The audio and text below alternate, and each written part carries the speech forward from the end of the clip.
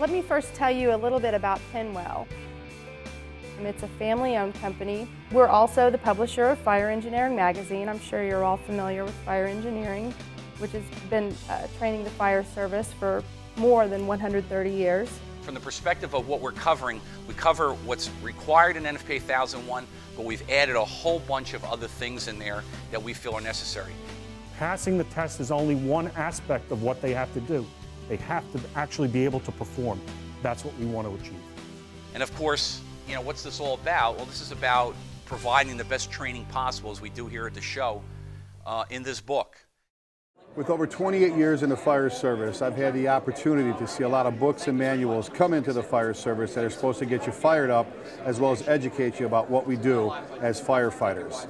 Nothing has ever come in front of us like you're going to see with the book that Penwell is putting out.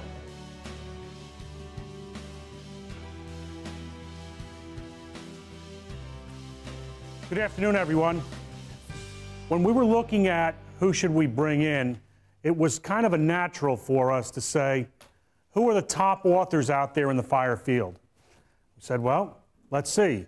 Let's look at Fire Engineering magazine and look at who's writing for us. And then we said, who's writing books for us? They're acknowledged as some of the leading fire service texts out there. And who's speaking at FDIC? Who's running hot classes? Who's out there in the fire world that's an instructor that's well respected?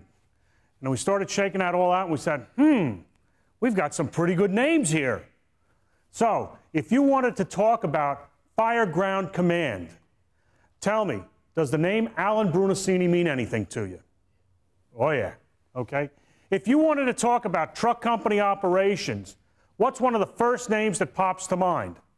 John Mittendorf wrote the book. Okay?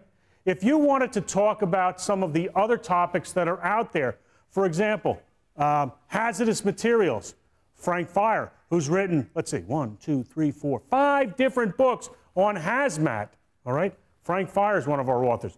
Ron Canterman, who has industrial experience, is up there as one of our authors. Let's look at some of the other people out there. When it comes to collapse rescue and urban search and rescue, can anybody think of a better name than Larry Collins from Los Angeles, California? All right? These are the types of names that we wanted to attach ourselves to because these are the leaders of the fire service. And quite frankly, we wanted to capture their knowledge because we want to build on the traditions that have made this a good fire service and make it even better. They don't have to make their own mistakes. They can learn from our mistakes and hopefully have long, safe careers because of what we're passing on to them. I think that's really the greatest thing about this project is it brings together years and years of practical fireground experience. We did our research, we talked to people, we put together something that's really pretty comprehensive and state-of-the-art is what's happening. I saw the cadre of authors, you know, and I was very impressed by some of the people that are also writing the book.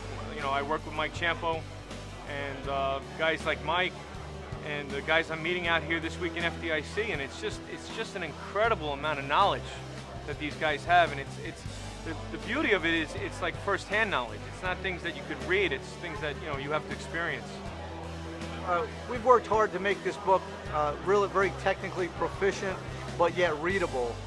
And again, I think it's the experience of the authors that really make this book probably going to one of the leading books in the nation today for training young firefighters. This manual is like any other manual that's been brought before the fire service before.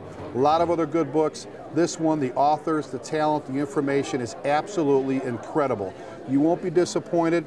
This is an absolutely wonderful way to start off your career. I'm getting one. I've got 28 years. What are you going to do about it?